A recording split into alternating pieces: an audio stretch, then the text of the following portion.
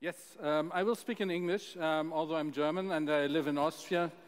Yes, refugee camps is a story in itself, and we will have to think about refugee camps in a different way, as right now we know even Europe is again faced with a major refugee crisis, which we perceive as a threat, rather seeing it as an opportunity. And I will take you now for the few minutes I have with you through what it means to change from an approach of refugee camps as a threat, as in fact a storage facility for things, and you unpack them months and years later, into an opportunity. So first we will go into a little teaser. And they have to walk across the desert, and sometimes they get lost. We're building a temporary city in the desert while people are coming.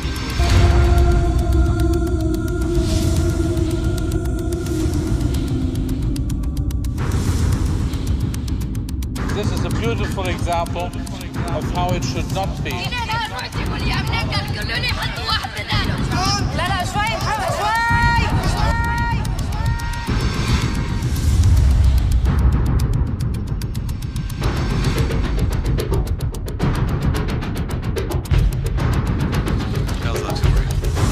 You were the first ones to show me that it is possible to work together on one project. You don't stop me from getting out of my compound. What do you want? You're my friend. So what we're seeing is many more refugees coming across, wounded, injured, traumatized. Where on earth you have seen children of this age stealing a police station? If we don't work together, who is going to do this? Tonight we expected 900, but we have had up to 3,000, 4,000 people in one night coming in. Anywhere else in the world it takes 20 years to set up a functioning community. We did it in months. It is now coming to real life.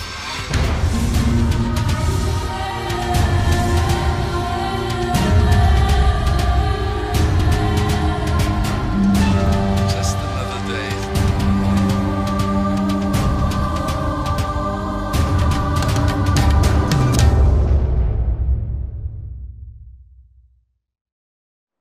In 2012, on the 29th of July 2012, there was a piece of a desert.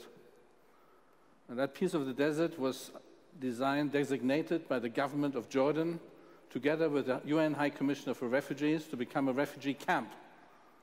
And what happened there was humanitarian organizations, non-governmental organizations under the coordination of UNHCR, setting up tents. You will see one tent out here. There's one put up in one of the installations. That is what every refugee family or every 5 individuals get when they come in. And you heard me saying tonight we're expecting 900. We had up to 3,000 people coming in one night. So that's what is happening when there's an emergency. Tents, water, the famous 18 liters of water, of clean water per day, per person, which is the humanitarian standard. That's what you flushed down in one toilet go this morning, yourself, in Austria or somewhere else. Tents and rows, communal toilets, communal showers, communal kitchens once you have issued the first hot meals.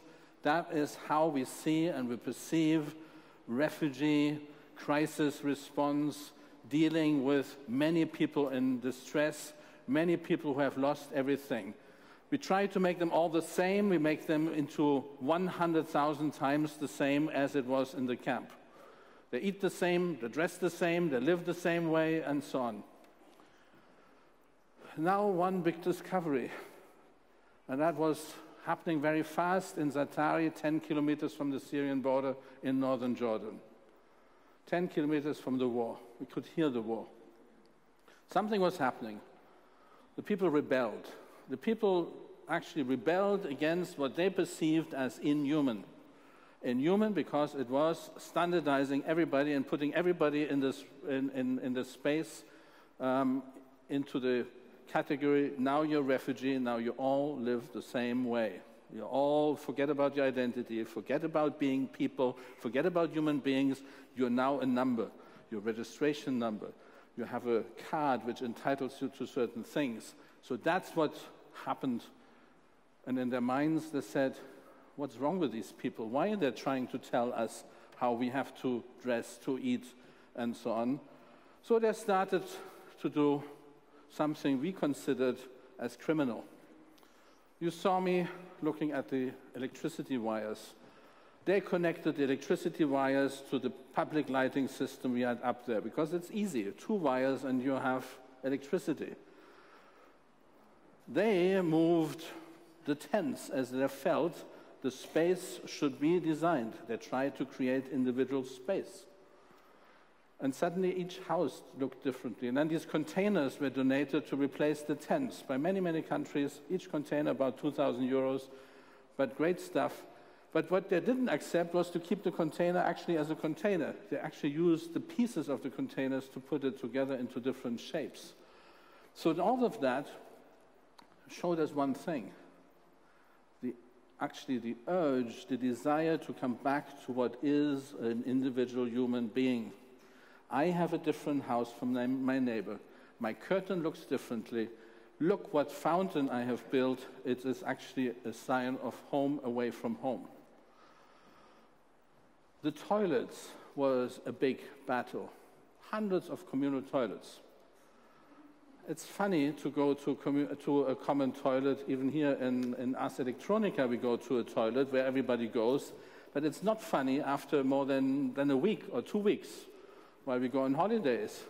So what they did, they dismantled over 90 buildings. They destroyed them. So we called it vandalism, but they called it privatization, because they took the building materials and made their own toilets with them. It's logical, we would do the same. So what happened between 2012, 29th July 2012, and the moment we actually left can be described by the next little movie, which is actually coming from the BBC Business Report, which shows you an incredible transformation of a camp which had become a city. 3 kilometres from east to west, so big it's now considered Jordan's 5th largest city. And to illustrate its size, back down on the ground, a complete loop of the camp's outer ring road takes more than 20 minutes by car. And inside the camp, the number of residents has grown from a few hundred to about 120,000 people. And where there's that kind of population growth, commerce quickly follows. So this is Zataari's main business street. It's home to hundreds of shops and services. And it's so popular with Syrians and camp workers, it's been nicknamed the Champs-Élysées in reference to the bustling shopping street in the French capital, Paris. A walk along the street reveals a brisk trade in anything from mobile phone SIM cards, cigarettes, gas refills and electrical appliances. But aside from the sale of goods, services play an important part in creating a sense of normality in the camp. The owner of this business quit his beauty salon in Dara, Syria, and moved to Zaatari last year. The shop generates a small profit by offering haircuts at a $1.50 fixed price. But running a camp business is wrought with contradictions. I'm worried about lost opportunities and if I'm making the right decisions. For example, I look around me and think, should I renovate the place and expand it? And then I think, why? You're going back. Some people say the camp was better in the old days when they used to distribute meals. But I think that now is better. We can open our own shops. And the fact that this is possible is good for us. Now we're living like anyone else. And there's no better way of illustrating that point than having a look round Atef's wedding dress hire shop, a hot spot for brides-to-be.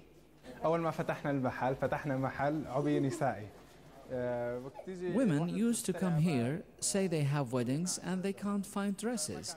So we got 2 dresses for rent and it worked out well. We have 2 weddings a day and there are people who come from outside the camp to rent dresses because it's cheaper here. The profit is not that much, but we are doing okay. Sometimes we even take 5 dinars from people who can't afford to pay much. But while formal businesses thrive, so too does Zataari's black market. District gangs are known to make a handsome profit by selling on aid goods and siphoning off electricity supplies. The man tasked with tackling this issue is camp manager Kilian Kleinschmidt. That's the live chicken market here. A walk around the camp reveals how his policy of encouraging business development is having a harmonizing effect. But sometimes, and in the interest of maintaining peace, even he has to turn a blind eye to the camp's more questionable business deals. Back in Mr. Kleinschmidt's meeting room, and you can't help but notice this. The interactive map once used to explain his camp strategy to US Secretary of State John Kerry. In short, district councils need to be introduced to improve law and order. We need to bring in control, manage it, but also give the freedom for people to develop their businesses and develop their capacities, develop their homes. So that's why we're, as we speak, trying to put in place physical compounds, physical administration, divide the whole place into 12 districts, which allows us to actually know who is there, what they're doing, and help them to doing their things in a better way, in a more regulated way, but also in a free way. That's what free market economy is about. So economic theory as a way of bringing about calm and stability. But keeping the peace in a camp is not always that straightforward. At the end of a long, hot day, tempers can fray. Tear gas used by Jordanian security to disperse a frustrated crowd. A reminder that Zataari's Champs-Élysées is far from its French namesake when it comes to doing business. Thank you. That was not more than 15 months after the first tent was put up on a piece of desert. Not more than 15 months later.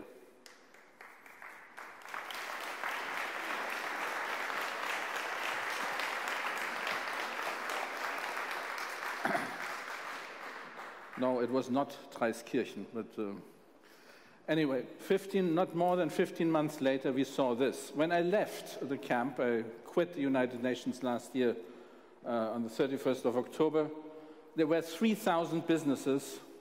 The Champs-Élysées had expanded. The camp had several axes, which always actually had these type of incredible commerces, including a major supermarket with about $300,000 investment by some Syrians who said, well, we want a real supermarket. We also estimated the monthly turnover at about 10 to 12 million euros within the market. We had a travel agency. You could book actually your travel, especially for those who were working abroad. There were some members of families working in the Gulf states, sending money back home into the camp. They were actually organizing their travel with this travel agency. He didn't have a very good internet connection. He did it all by phone, but he did organize travel. So within, let's say at that moment, 2 years, out of that piece of desert, we had a full city. So now, of course, the questions arise of what does it mean in the context of global refugee management? I mean, we're talking about Burning Man cities coming and going. We're talking about a number of other festivals in the world where you have somewhere in India, I believe, 4 million people coming and bath, and within a few hours you have a city and then it disappears again. Governments, however, somehow accept when it's the Burning Man or when it's a religious festival that you're setting up structures which resemble urban management, urban delivery of assistance or of services. But when it comes to refugees, they all get nervous.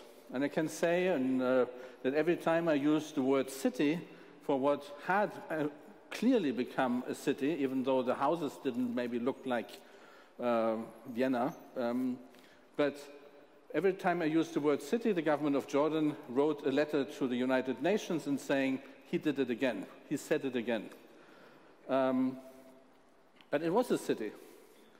So what we also learned in there was that humanitarian organizations like my own, like UNICEF, like all the many NGOs who you will see the appeals right now, especially for the region, for the Middle East and the Syria crisis, had absolutely no experience to manage this type of situation. I mean, who was I to call myself the mayor of Zaatari? I had never been a mayor in my life.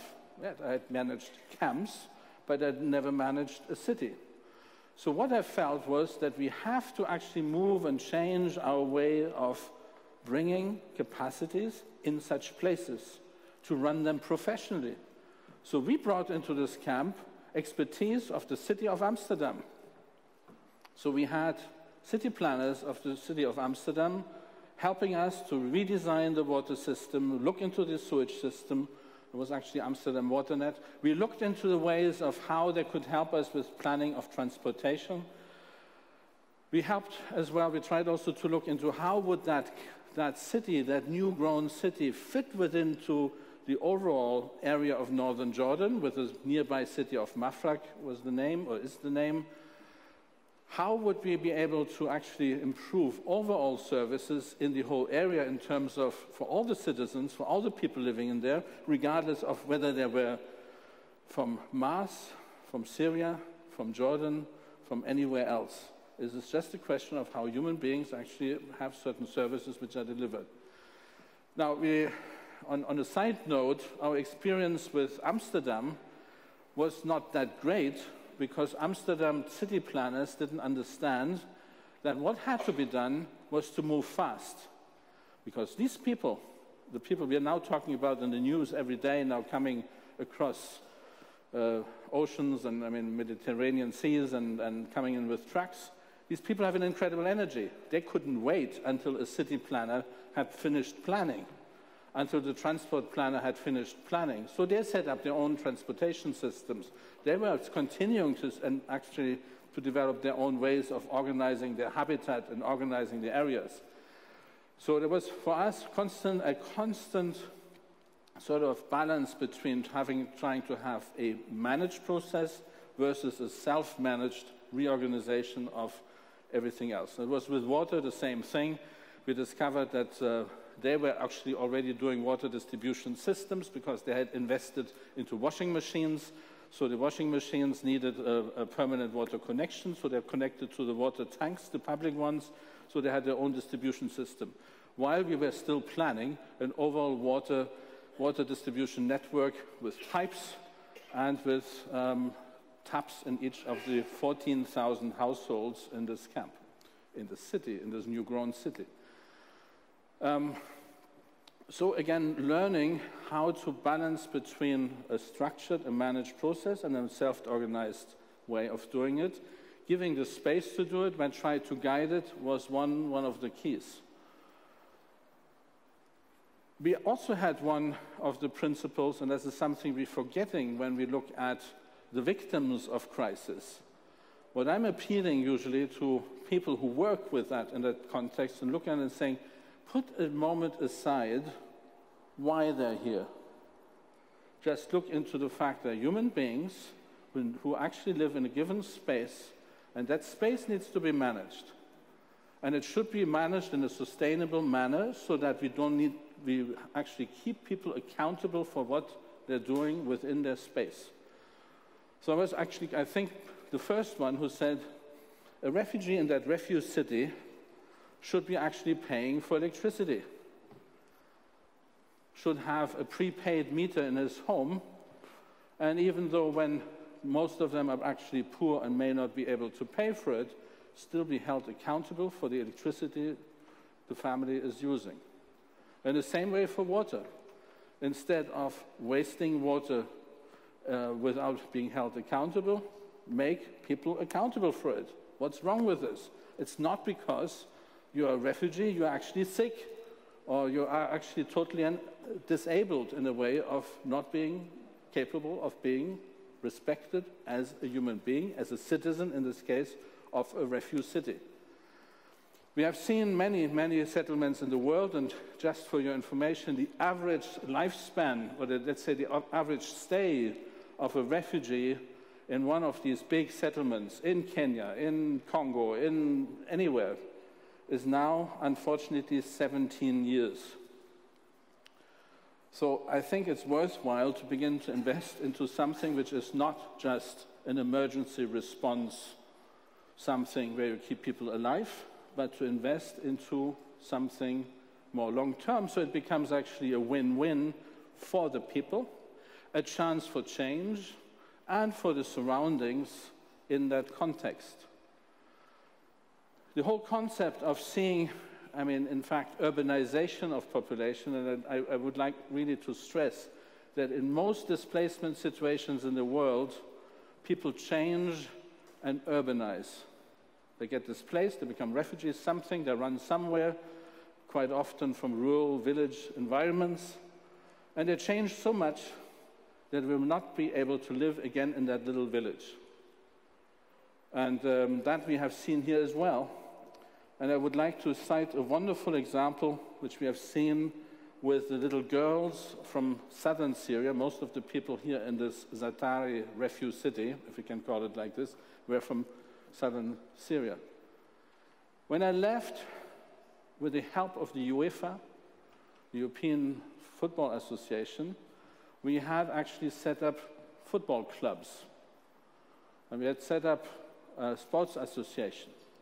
250 little girls were playing football in these clubs. They would never have played football back home in their villages. So in here we're seeing, and we had another 150 roughly learning Taekwondo. Never ever a Syrian little girl would have learned Taekwondo or football in another environment. So we are seeing displacement and refuge obviously as a crisis, but let's turn the crisis into opportunities. And I think that is what matters also in the current very emotional and at times unnecessary European debate on what we should do and how much we should close or open our borders. Thank you very much.